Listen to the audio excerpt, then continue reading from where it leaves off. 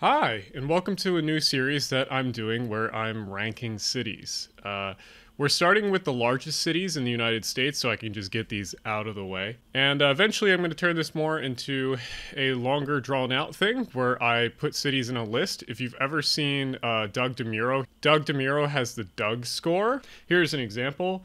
We have walkability, bikeability, transit access, housing, and other. And walkability, bikeability, pretty self-explanatory. Does your city suck or not with biking or walking? Transit access. This encompasses a few things. This is kind of like an overview of my opinion on like a city's transit system. So it's frequency, the reach of the system, the types of like vehicles in the system. So aka, is it all buses? Or do you have metros or trolleys, et cetera, et cetera? Housing is mainly judging, do you have enough housing, what type of housing it is, and the main factor is the price of like living there. So for example, obviously a city that's going to have extremely high rents, I'm going to rate lower. And then other, you'll kind of see it on the chart here. It can be a mixture of things. It can be a mixture of if a city has political problems, et cetera, et cetera. Crime is necessarily like a thing that you should care about, or if specifically this is a large portion of this category is just devoted to weather. So like if you live in a city that has like really shit weather, like it's gonna be an issue. Speaking of kind of sucking, let's start with Atlanta. Atlanta is your kind of typical Sunbelt city. It is only really redeemed by the fact that there is a transit operator and they do have a metro. Other than that, Atlanta is extremely sprawling. It literally goes from single family housing to skyscraper within like a quarter of a mile. It's impressive. There's no middle housing in Atlanta. There's no way to get around Atlanta. There's no way to live in Atlanta without a car. It's impossible. You could possibly live in the downtown and only exist in the downtown with getting around on MARTA, but it would be very difficult. Bikeability and walkability kind of go along with each other. Atlanta has huge roads. It has streets that are not designed very well. It's broken up by highways, and like I said, it goes from single family housing to skyscraper within a quarter of a mile. So bikeability also kind of sucks. Transit access. This is it's better than some Sunbelt cities. You have technically 4 different lines for your metro system. Technically, the 4th line is kind of, like, it doesn't kind of count because it's one spur to one station, like the Green Line. Come on, Green Line, you could be extended. I think actually the Green Line was blocked because of NIMBYs, but I'll go back to that someday. So, because you have a metro system, that's a good start. Now you need to do transit-oriented development. Otherwise, it's just... Oof.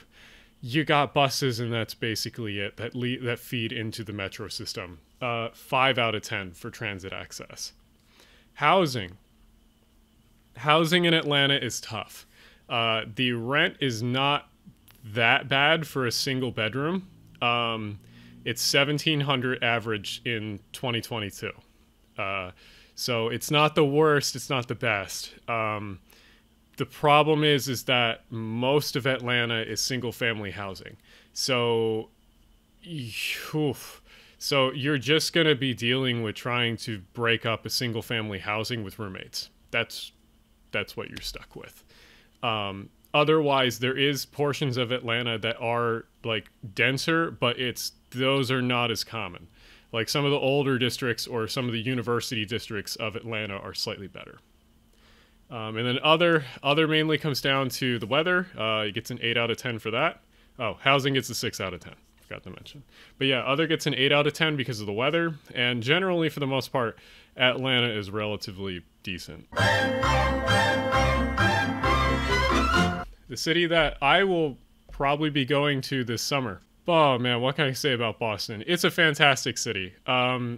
It's an old city, and that's why it's good. It still suffers from just North American problems, I guess.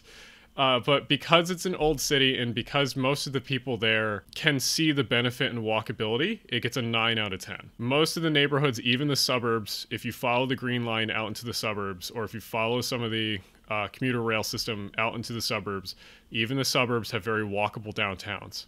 Or they have like neighborhoods that have all sidewalks and their grids. Bikeability. Bikeability is a little bit worse. Because of Boston's older just layout of Boston, it suffers a lot with biking. They're trying to fix it, and I've seen some really good advancements in the last few years with like bike lanes and protected bike lanes. So I feel like this score can go up a lot, but 6 out of 10 for biking. Transit access. So MBTA is very good for the most part. Honestly, what gimps them the most is they're extremely underfunded. And they have old infrastructure that is incompatible with each other. Like the green line incompatible with all the other lines. Red line, orange line, blue line, all use different rolling stock. Blue line has some weird ass shit where it has pantographs. And then you have some like the Menamapan, I'm fucking that up. The trolley at the end of the red line. You know what I'm talking about. The thing I will give MBTA is they are electrifying the regional rail soon. Housing. Housing is very good in Boston, but the problem is that it's very dense, very walkable, and it's all within transit access. Just Boston, I would give you a 10 out of 10, but the problem is that you do not have enough housing. Your rent is $2,600 for a single bedroom. That's insane. That makes New York in some places look better. Don't do that. You need to build more housing. Build transit-oriented development. I know, and this is the problem with some of these old places. Boston has so many old neighborhoods, so many old suburban neighborhoods. Boston is fantastic with most of its social problems. Its new mayor is fantastic. Just the weather. Come on, it's bad in the winter. So I'm giving you 7 out of 10 on the other. So that's Boston. So Chicago, I visited there before, actually last summer. I love Chicago. I love grid cities. I'm biased toward grid cities. Walkability, 8 out of 10. Majority of the city you can get around with walking very easily. The further you go out from the core and the further you go out in certain neighborhoods, it gets less good. But for the most part, because it's a grid and because of the density of Chicago, it's 8 out of 10. Transit access. I fucking love CTA. CTA is one of the best transit agencies in the United States. They are willing to do small improvements to fix their system. They're willing to build and improve on small things, even with like the minute amount of money that they get. CTA will expand certain services and try to figure out like different bus routes that are slightly more efficient. They do have some problems with like hierarchical problems, but that comes with a lot of old agencies. Where Chicago really gets nicked, though, is obviously your commuter rail. I've made an entire video on it. Metra needs to improve. They can't just sit on the winga-dinga old shit that they have. They actually need to fix a lot of it and improve. And that includes electrification, which I didn't mention in my Metra video. So transit access. Because CTA is so good, and I think that the commuter rail for the most part is less important if you're living in a city, Chicago gets an 8 out of 10, which I think is one of the best on the housing. Chicago is very cheap to live in. It's almost as cheap as one or two of the other cities on this list. Average rent for a 1-bedroom is $1,600. That's pretty good by American standards. Chicago gets an 8 out of 10 for housing, which is the highest so far out of Chicago has some neighborhoods with crime problems. It's more overblown than you think, but there is problems and issues that need to be addressed. Winter in Chicago fucking sucks. Sucks balls. Yeah, so like honestly, this city would be so much better in my mind if the winter didn't suck as much as it did. So 5 out of 10 for other. But overall, I love Chicago. It's one of my favorite cities.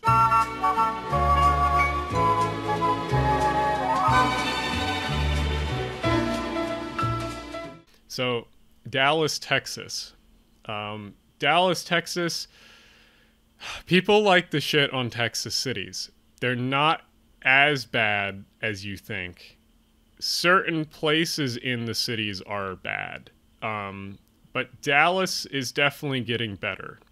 Walkability in Dallas is better than most people think because most of the city is a grid. Yeah, when you go further out into the like suburb parts, it's going to be more crap. But I give it a 7 out of 10 for walkability. Now, what really kills it is bikeability. Because of the stroads, because of the stranglehold of the highways around the core, Dallas gets a 4 out of 10 for biking. Biking fucking sucks in most Texas cities. Transit access, DART is pretty good. For the most part, it's the most extensive light rail system in Texas, and it covers way more area than the one in Houston. DART also has a decent bus system that covers even more, that feeds into the light rail system. So I'm giving transit access for Dallas a 7 out of 10, which is pretty good.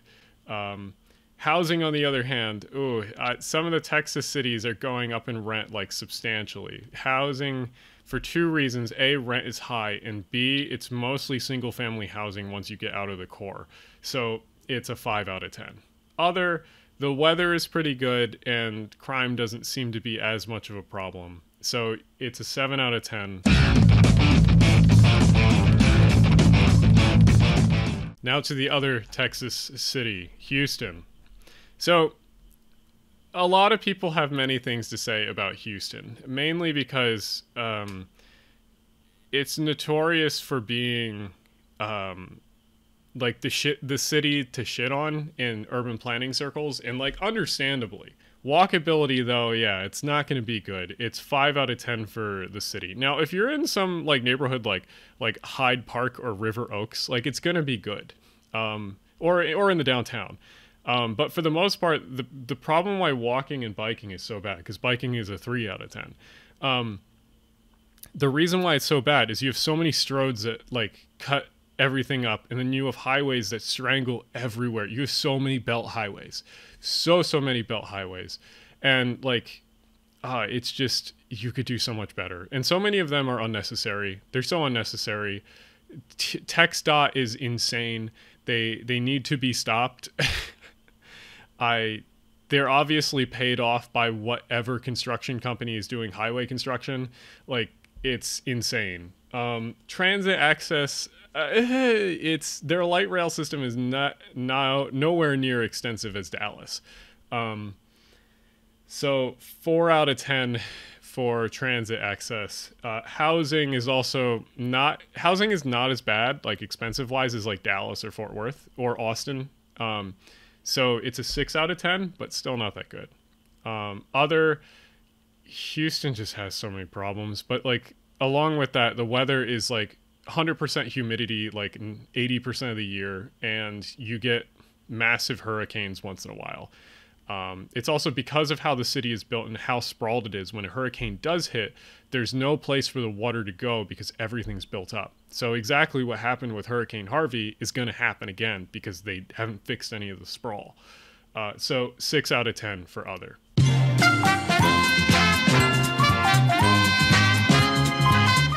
From the one city that everyone likes to shit on to the other city that everyone likes to shit on, it's Los Angeles.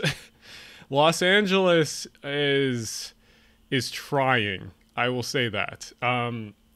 Walkability, though, in Los Angeles, you can walk places, but the problem is that everything's so fucking far away. So like you can walk, and there's sidewalks everywhere because everything is built up in SoCal. But the problem is that everything's so fucking far away because it's built for the car. Biking's even worse because, like, yeah, biking might be better than walking because you can actually get somewhere in a reasonable time, but the problem with biking is that you have these massive stroads and you have California drivers, and it's just like no one thinks about you on a bike. And there are good bike infrastructure areas where like there's bike trails, but a lot of them also have issues. Where Los Angeles is slightly redeemed, though, is transit access. Los Angeles has been building out their light rail network, and they also are extending the subway line, or one of the subway lines. And because of that, Los Angeles is actually trying. There's also all the bus, because it's a grid, there's all bus routes that all intercut in between the light rail that all connect with it. So that counts for something. The problem is the bus frequency is not good. And then the green line, oh my God, they need to fucking fix the green line. Like, what are you doing? Also, commuter rail to LAX to downtown. Just build it. Build it. Delete like the 2 single family housing you have to like do it. But just like, come on. Just buy some Stadler flirts, run a fucking right of way that I'm sure you deleted from the Pacific Electric originally in the first place. Just put something down it again, run it to LAX. Come on. If you really need to, run it on the middle of a highway or something. But like, come on, the LAX connection is egregious. Come on. Housing. Oh, well, I should say for transit access, it's a 6 out of 10. Even with all those problems, it's still better than a lot of American cities. Housing.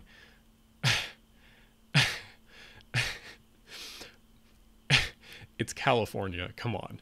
It's 2 out of 10. And then other. The Bay, or the SoCal gets all the points back in weather. It's a 7 out of 10 because of the weather. The 3 is taken off because of the housing problem. Because California's housing problem is so bad, the homeless problem is really bad in the area. So like, it would be so much. Oh my God, LA would be such a fantastic place to live if you just built more dense housing around transit-oriented development, and you developed around the train and got rid of highways. It's a monumental task, but it can be done, and LA could be a fantastic city. Anyway, to the next one.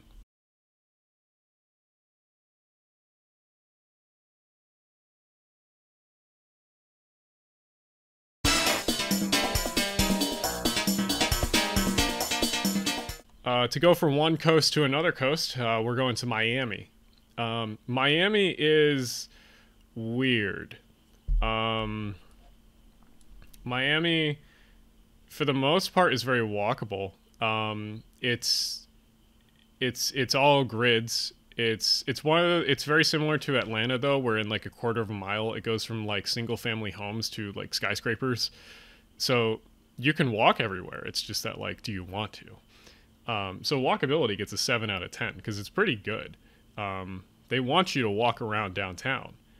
Bikeability, on the other hand, because of the stroads and because of the layouts of certain places, it sucks to bike. And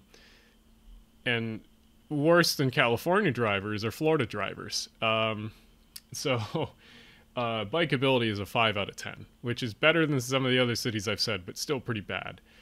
Transit access. You have 2 metro lines, and you have the only people mover in the country that is useful. And someone's going to fight me for that.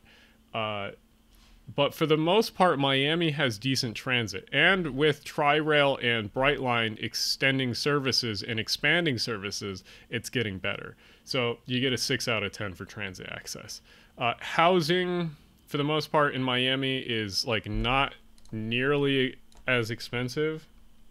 Housing, for the most part, is pretty decent. I mean, like, it's a grid. You have the pretty dense grid for American standards. You need to do more TOD, and the rent is fairly high, but like for what Miami is, which is somewhat of a resort town, it's not that bad. It's still pretty bad though. Build more housing, build more transit-oriented development. You will do better, Miami. It's the best. It is the best city in Florida. Sorry, all the other cities. But the only contest for best city in Florida is maybe Tampa, but even then, Miami blows it out of the water with transit. Um, with other, I mean, it's a Florida city, so like your weather's fantastic. The only downside is hurricanes and climate change. So 7 out of 10. Mr. Finish Line. All right, and now to the city you all want to hear about, and it's the one that I dislike in some cases because it's the one that everyone talks about in the American context of urban planning. It's New York City.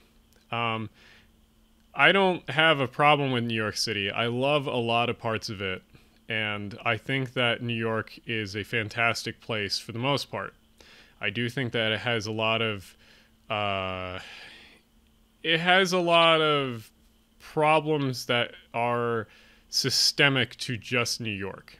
But for walkability, you can't beat it in the United States. It's a 10 out of 10. Bikeability, it's getting better, and it's gotten a lot better within the last few years. It's currently one of the best cities to bike in. It's an 8 out of 10. Transit access, it's New York City. You can't beat it in the United States. MTA is probably the best agency for transit in the U.S. It's a 9 out of 10. And why is it not a 10 out of 10? And all the New Yorkers are raging in the comments right now. It's not a 10 out of 10 because MTA is underfunded, and you know it. The system could be a lot better. It could be a lot cleaner. It could fill in gaps that exist in like Queens. It could fill in gaps that exist in some places like the Bronx. It could fill in gaps that exist between New York and New Jersey. It's all of the infrastructure is old. All the infrastructure needs rehabilitation, and you need new infrastructure. That's what gets points off for New York. But still, it's a 9 out of 10. It's a great system. You can go across the entire city for $275. Like, that's awesome. Housing, though. New York rents are known to be some of the highest in the country. And don't kid yourself if you're trying to justify living in a broom closet and saying it's a one-bedroom. It's not. New York needs more housing. It needs so much housing that New Jersey has taken up a lot of the slack. And New Jersey has been the place that's kept up on all the housing. Jersey City is fantastic for that. Newark has been doing that. Hoboken, Weehawken, all of those places. New Brunswick, where I live currently, has taken up a lot of the slack because people will actually do a super commute on the express trains from here to New York City for a job. So New York City, build more housing. A lot of Queens has like single family housing. Just demolish that shit and build transit-oriented development out there. Yeah, like, otherwise New York City is still one of the best cities in the U.S. It's just, you gotta lower rents somehow. Other than that, it's New York City. It's a 7 out of 10 for other. The weather can get kind of brutal in the winter, but not as bad as like Chicago or Boston. It's got... Your main problem with living in New York City is that you are living in New York City.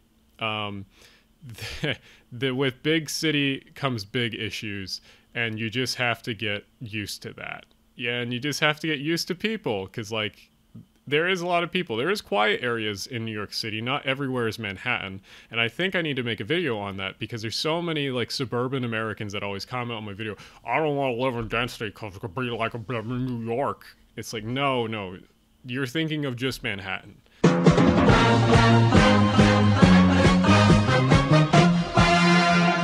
A very close relative to NYC is Philadelphia.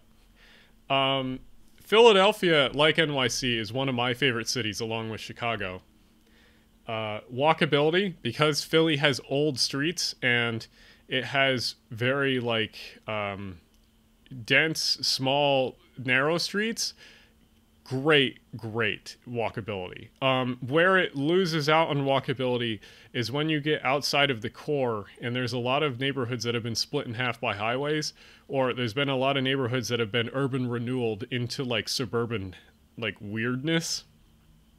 That's where it gets bad. it's also just Philly, so it's weird to walk in some places because the sidewalks are just garbage because they just haven't renewed them yet. So walkability 9 out of 10 because like it's still fantastic. It's still one of the densest cities in the U.S. Bikeability 7 out of 10. Philly does not have that many bike lanes or bike infrastructure related things. They actually have, though, a higher ridership percentage per capita than New York City. And the reason why is just because the same as walkability. You have the 2 car lane streets that one of the lanes is parking and one of the lanes is like car movements. So it's like they're very narrow streets that people feel very safe biking in the first place because car drivers have to go slow. So Philly is really good in center city to bike in, but once you start getting further out of center city, it starts getting more iffy. But for the most part, Philly is a really good biking city. 7 out of 10. Transit access. For the most part, SEPTA has very broad reaching area within Philadelphia. The buses are actually quite decent. The buses run 24/7. The subway does not run 24/7, except for Patco, which can be considered part of the network. The trolleys are fantastic. They are one of the best parts of the city, and SEPTA needs to put more money into actually doing the trolley modernization program. Literally the only downside of Philadelphia's transit is that it's run by SEPTA. SEPTA is so inept at doing certain things, and they're so backwards in how they try to do certain things. It's so frustrating when they just... That's all I can say. SEPTA is just very fucking frustrating because they have so many old heads that think that they should do certain things certain ways. Also, for the love of God, do not build the Norristown King of Prussia extension. Put that money into regional rail, high platforms, and run more trains. It's like a fucking $1 billion for a stupid extension off the Norristown whatever. You could build a fucking DMU service that runs up to Schuylkill on the Norfolk Southern's main line that goes over to King of Prussia on a branch. Like, do not build the stupid... You have... That money could go somewhere else. That's another video. Anyway, housing. Housing is the best, if not one of the best in the United States for pricing, availability, and just location. Philadelphia has so much housing at such a low price that you can get a 2-bedroom for easily like $1,000 a month in a decent part of the city. You can get a 1-bedroom that's in a luxury apartment in Philadelphia for like $1,400 or $1,300. It's insane by American standards. You can even get a studio that's like $700 or $600 somewhere in a decent place. Like, Philly is insane with prices, and it's on the Northeast Corridor. It's not like it's in the middle of nowhere. Philadelphia has some systemic problems. The current mayor sucks ass. Yeah, and the police department is simultaneously inept but also overreaching. Yeah, Philly's got some systemic problems. Weather in Philadelphia is similar to New York, but not as brutal. Yeah, it's once in a while Philly will get a hurricane or a nor'easter that will be bad, but it's very rare. Because of the systemic issues, is a 6 out of 10. Otherwise, Philly is a very good city.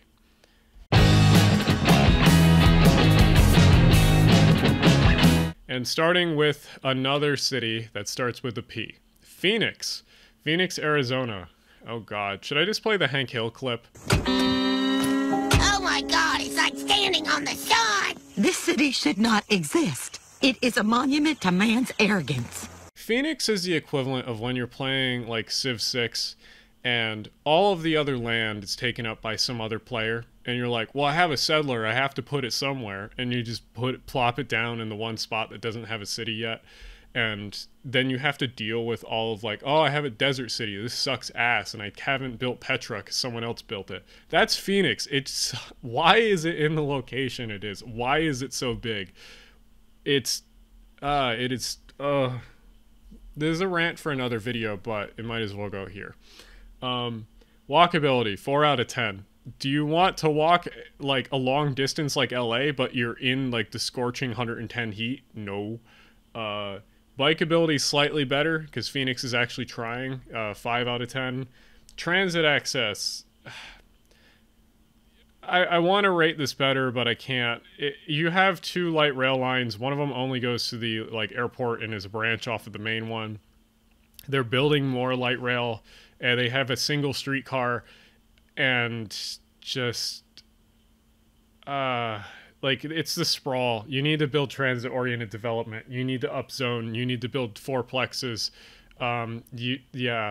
It's transit access 5 out of 10. The buses attempt to try, but it's bad. Housing. Phoenix housing is rough. Phoenix housing is rough. Not because of the price. Price in Phoenix is actually, depending on where you are, is okay. But the problem is that when you actually want to live somewhere in Phoenix that's close to like the light rail or the downtown, it gets very expensive. Otherwise, you're living out on the very edges of the city at a very lower price, but you have a suburban house in the desert. And there's, yeah. So, like, housing is a 5 out of 10. It could be worse, but it could be a lot better. And then other.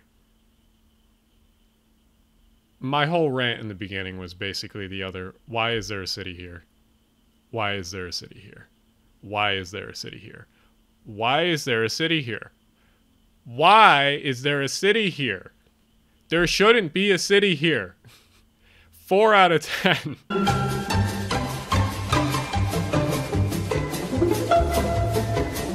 Walkability in San Francisco, fantastic. I'm going to somewhat include Oakland in this because like Oakland is kind of like sister partner with San Francisco. Both of them are pretty walkable, 8 out of 10. Bikeability, pretty decent. The only problem is that, like, you got hills. You got some big-ass hills. So, like, you better have calves of steel or an e-bike that's going to eat through, like, that battery quickly. 7 out of 10. Transit access. San Francisco and some of the areas around it, like Oakland, have some of the best transit access in the country, not only with buses, but with BART, which is their metro system, streetcars, cable cars, basically every mode of transit. You have trolley buses, like they have everything. It's the only other 9 out of 10 on this list. It's fantastic. The only thing that knocks it down from being a 10 out of 10 is just the layout of not San Francisco, but like the suburbs that are just below it. Come on, densify that shit. Make some transit-oriented development. What are you doing? I know you're one of the hardest places to get development done in, but like, oh my God. San Francisco could be such a fucking awesome city if it wasn't for the stupid liberal government and their like NIMBY policies. I love San Francisco. Just you could, it's so frustrating because it could be such a better city, but it's not. Speaking of housing though, 3 out of 10. You got your dense downtown and your dense areas for housing, but my God, it's California and it's San Francisco. The rents are insane. They're the most insane in the entire country. What are you doing? Everything about San Francisco. Like, it could be so cool and so much better, but all your policies are causing all your problems. You are self-inflicting pain. You are self-inflicting pain on yourself. Stop it. And then other is mainly you have fantastic weather in the Bay Area. You have some of the best views and some of the best access to like the rest of California, either with Caltrain or Amtrak California, and soon, hopefully in the decade, to be California high-speed rail. But it's just the systemic problems of San Francisco. Like, the image I chose for San Francisco is the poop map. Come on. Like, you are self-inflicting this on yourself. Please fix this. 5 out of 10 for other. So Washington walkability, if you're within the square that is Washington D.C. and even some of Alexandria across the river, fantastic walkability. Once you get outside of what is the core of DC, it sucks ass. So like for what is DC and what I consider the city, 8 out of 10. Bikeability slightly worse. They're working on it. Downtown DC has some of the best biking infrastructure in the country. It's just they have to connect it now with the rest of everything else. So 7 out of 10. Transit access. So WMATA, as we'll say, has a fantastic system that is laid out very well. The Silver Line goes to the airport. The Red Line connects to other cities. The Yellow and Green Line connect to the University of Maryland. And you have so many other like connections that are actually fantastic, and actually people can just go to their work. Say if you work at the Pentagon or if you work at somewhere in like downtown as a staffer, you can get between all those places very easily with the system. It works fantastically. The only problem is that once you get further out, the system turns into more of a commuter rail system than a actual metro. So it really needs two things. In the downtown, you slightly might need better connections or better frequency. You need way better frequency. And then you also need better transit-oriented developments that stops further out of the city. The other issue is WMATA has systemic problems with management. It's just, what are you doing? Yeah. I don't know how to fix that, but you need to fix management. It's bad. Housing, DC is relatively affordable for what it is. It could be a lot worse, and the housing that is there is very high quality. It's very like dense, walkable, etc., etc. So it's a 7 out of 10. DC has relatively mild climates. It's relatively protected from most weather events, and it's a very safe city. The only downside of DC is that you have to deal with politics. You have to deal with politics all the time. You can't live without dealing with politics or someone wanting to talk about it. That's just how it is. So knock down some points from that. Otherwise, DC is the highest on my other category. So if you want to look, I will constantly be updating the spreadsheet. But for now, it's a pretty simple spreadsheet. I might add more stuff to this eventually, but you can see that the top 5 cities that are on this list and how they're ranked is New York City, Philadelphia, Washington, D.C., Chicago. Those are the top 5 out of the ones we have done today. Just like the Doug score, I will keep updating this and keep adding cities to it. Like next, I'll do more mid-size American cities.